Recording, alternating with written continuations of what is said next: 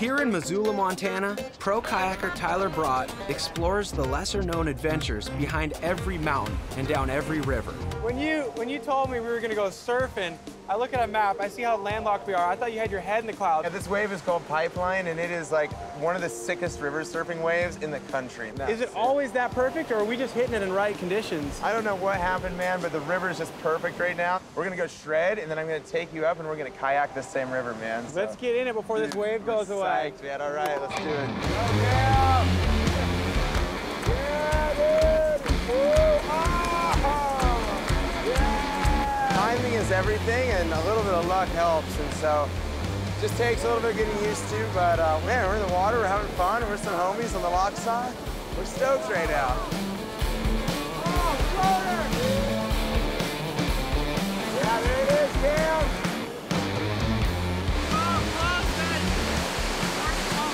We'll get a little redemption surf in the kayak on this thing, hopefully. Well, let's go put our skirts on then. Let's go put our skirts on.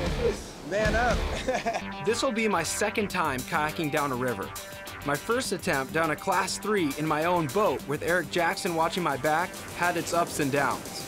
Today, to take on this Class 4 section of the Locksaw, I'll be glad that Tyler will be with me driving the tandem kayak.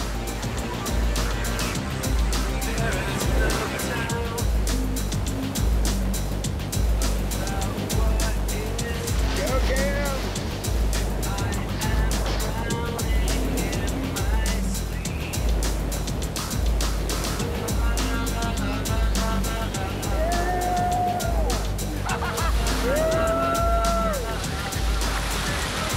That thing was big, eh? How do you feel, man? Good, dude? Yeah, brother. For my second time kayaking on a river, having Tyler in the boat with me makes running this Class 4 section possible. And as we approach Pipeline, we'll hope we do better surfing the wave in the kayak.